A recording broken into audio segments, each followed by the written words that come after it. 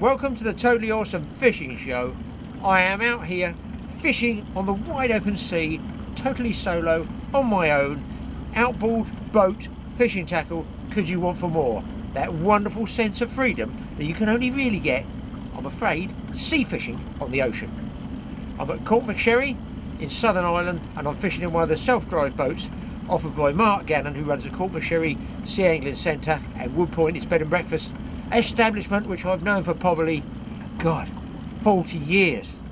I mean, there's some great inshore fishing here. I wouldn't drive 800 miles here and back otherwise. Today, I'm going to be trying a double whammy. Can I get bass and pollock in the same day on my own? Now listen, the weather's on the change. It looks okay here. You guys probably think it's wonderful out there.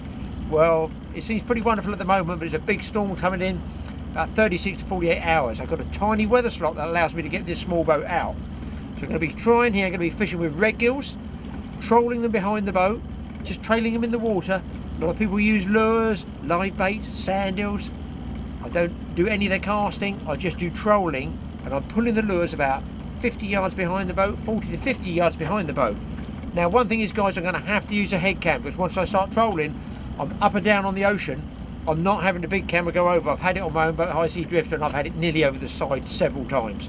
Not going to happen this time, so you're going to have to listen to some of Mike's lovely music or my voiceover, and I'll see what I can catch. Of course, I have to catch something first. Let's get fishing.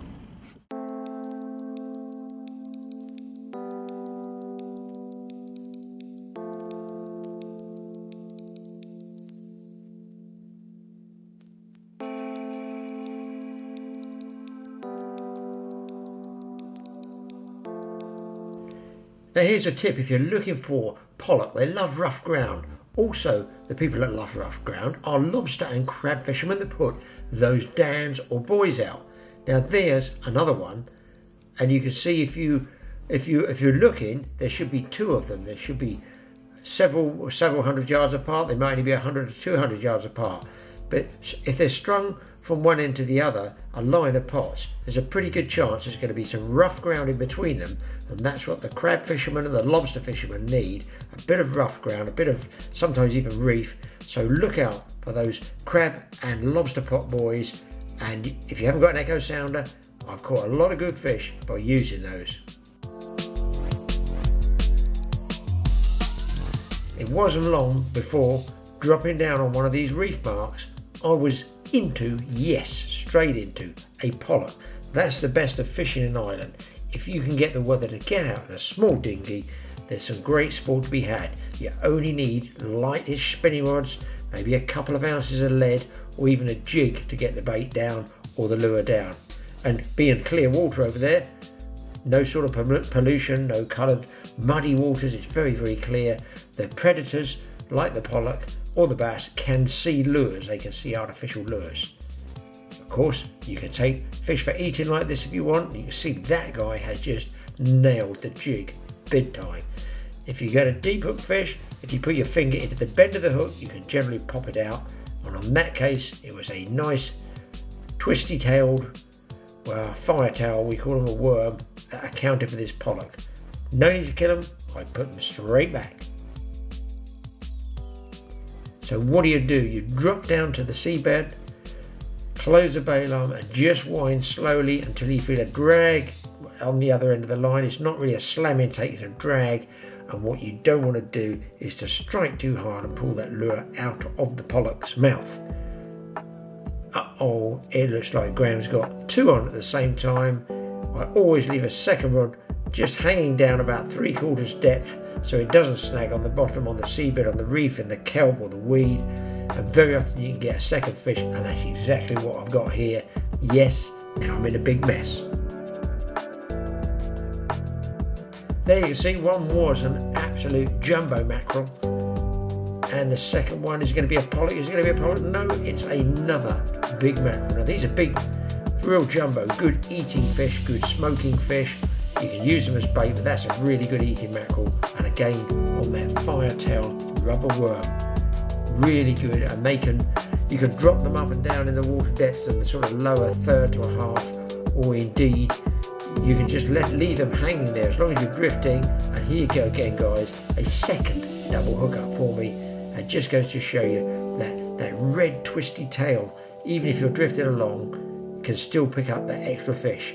Even though I would probably catch more working eel, dropping it down, covering more water, if you know the depth you're at and you don't get snagged, just by letting it hang in the water with the reel drag set light so you don't lose a rod over the side, you can have great sport like this, and that's 2 at a time.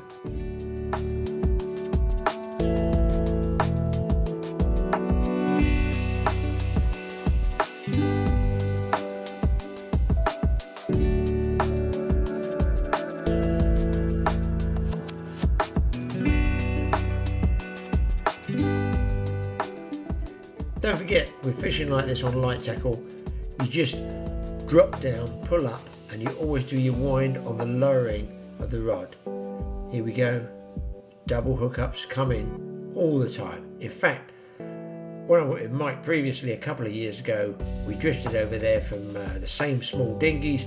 We actually got a quadruple hookup at the same time over one of our red hot inshore reef marks for pollock. So when it is on, it's really on.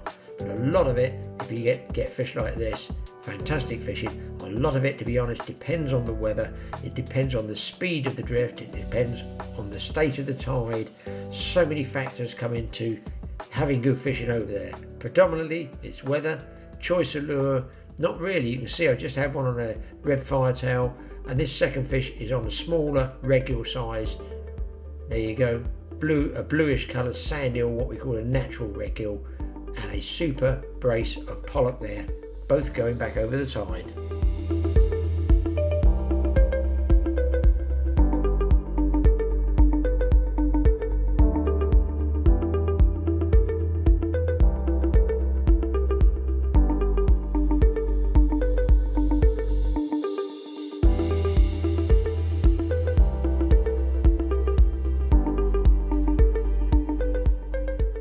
So you drop and you wind slowly off the bottom. Just got to keep that speed fairly constant, just nice steady wind, not too fast. You just want to impart enough retrieve ratio in the reel. I've already had one bump there. I'm going to drop back down again.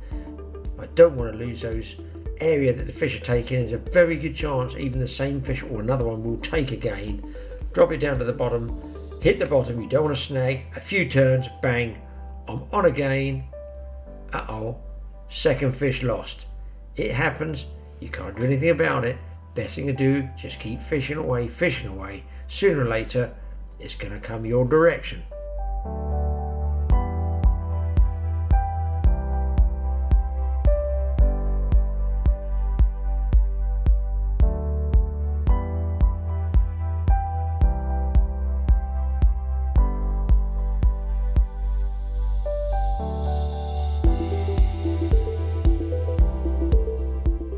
Okay, now here's a different species. It looks like a pollock, but in fact, it's a coalfish. It's got a white lateral line.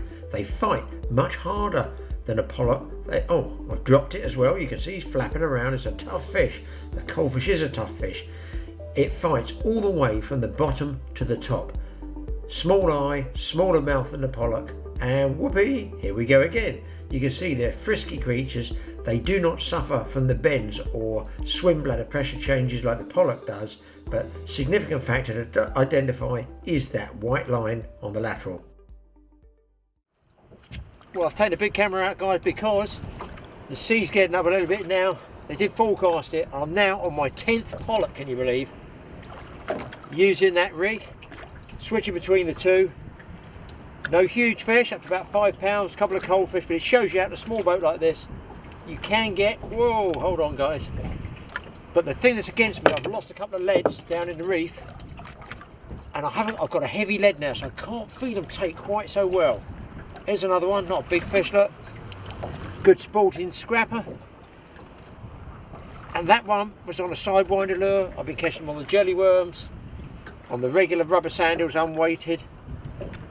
Plenty of fish here. The tide's flooding. The thing that's against me is the wind, because wind and tide together and I'm drifting really fast. I'll see how long I can tough it out.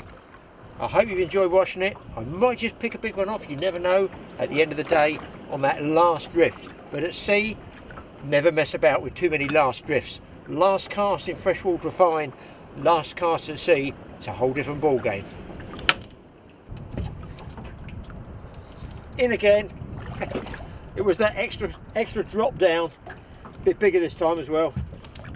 Oh no, about the same size, So I've yet to find the really big ones that are known to be out here. But there you go, it's on that dull, sort of greeny coloured lure there again. But it's working, and listen, when things are working, don't change them. Now about that last cast, or last drop, or last tangle. Right guys, I'm on. I've had to run the boat for a minute or so. I think it's a bass. I think we might have the bass after all those pollock. It might fall off. Oh my god, the net's up there. I've got another line out. Hang on, we're in such a cluster. The trouble is, I don't want to give the fish any slack. Take a look, it's probably only a couple of pounds. 3 pounds, but at least it could. I feel sure it's a bass. Here he comes, here he comes, here he goes. Yeah, nice little bass. Oh, look at him go. The trouble is, I don't want to drift over my other line here, so I'm going to have to get this kiddie in. And of course, obviously, I've run it 100 yards back. One of the advantages of fishing and filming on your own is you get all the action, all the fish, and trust me, all the stress. If I get slack line, I'm going to lose him. Come on, line. Give him a break. He's going to go back to propeller. Right. I'm clear here.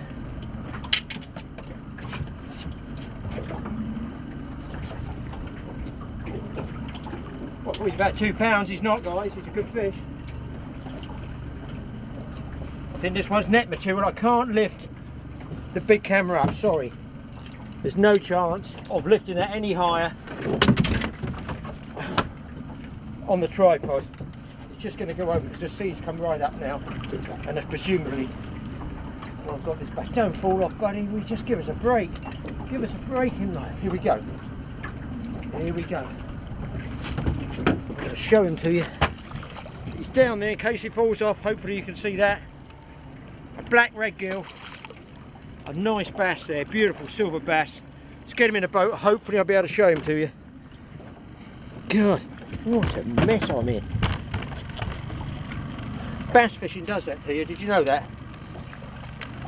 Bass fishing can send you right over the edge. There is no knowing cure or treatment for it. Here he comes, get in, get in, get in. Oh, get in. There's something about bass fishing. Oh yes please people, the camera might be crooked. Ha! The sea's getting rougher. Obviously you're not going to be out here tomorrow, but there folks, ouch. They have spikes as well, by the way, I might like to point out. There we go, a cracking bass. Look at the size of the mouth, absolutely pristine condition that is. Really pleased with him. Get that hook out carefully. That's the lure, my favourite one, a black red gill. And just look, what a magnificent fish. And there's only one thing to do with these, really put them back. Let's get him returned. I'm going to lay him down, I'll try and get the return for you. I have a feeling I will get spiked. Bear with me. Also drifting onto the rocks.